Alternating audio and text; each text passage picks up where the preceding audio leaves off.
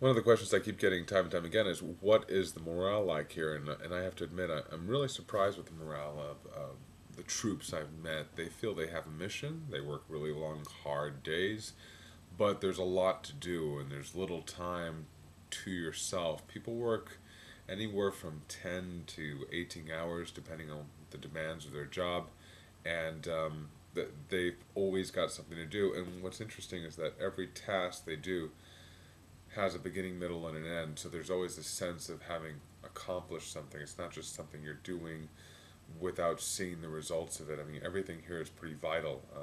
Even the mechanic who's fixing a Humvee knows that that Humvee is important to the people who are going to be using it. So there's a great sense of purpose, and I found that interesting across the way. I mean, everywhere from Kuwait to Baghdad to where I'm currently at, Fallujah.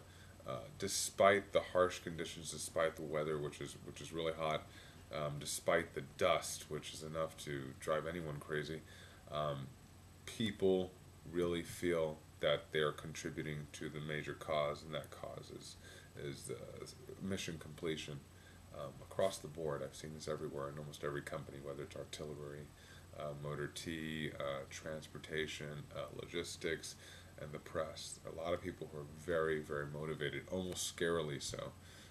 And so thanks for that question I keep getting, and I'm happy to answer it.